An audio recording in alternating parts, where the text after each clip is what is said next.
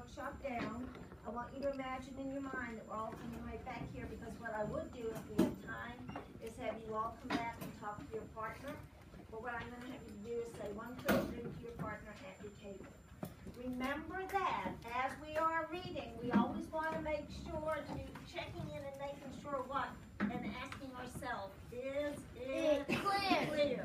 If it's we're understanding it, we're going to keep on reading.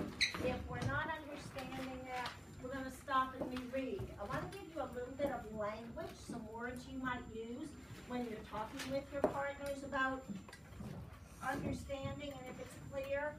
So if I wanted to talk to my partner about the who, what, or where in the story, I might say, my book is about, or in this book, and those are some language, those are some sentence stems that you could use if you're going to share with your partner about the who, the what, and the where.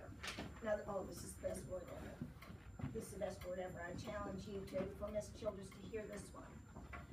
If you're going to try to describe to your partner the movie in your mind, here's an awesome word.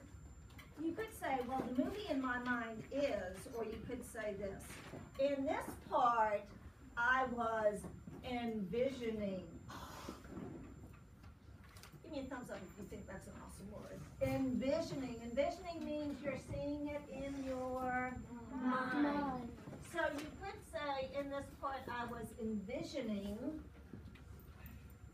girls doing the sand on the floor.